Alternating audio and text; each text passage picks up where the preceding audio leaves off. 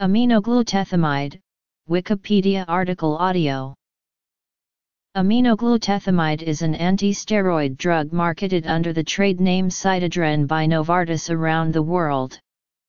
It blocks the production of steroids derived from cholesterol and is clinically used in the treatment of Cushing's syndrome and metastatic breast cancer.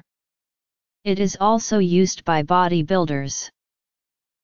Aminoglutethimide is indicated in conjunction with other drugs for the suppression of adrenal function in patients with Cushing's syndrome. Medical uses. Non-medical uses. It is also a second or third line choice for the treatment of hormone-sensitive metastatic breast cancer.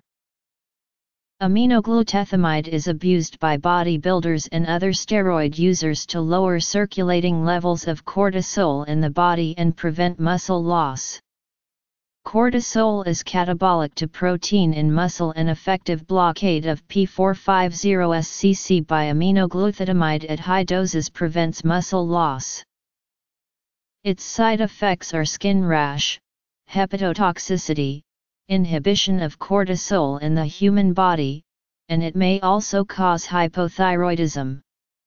Since cortisol helps break down muscle, aminoglutethimide is used by bodybuilders in a steroid cycle. Aminoglutethimide has two mechanisms of action.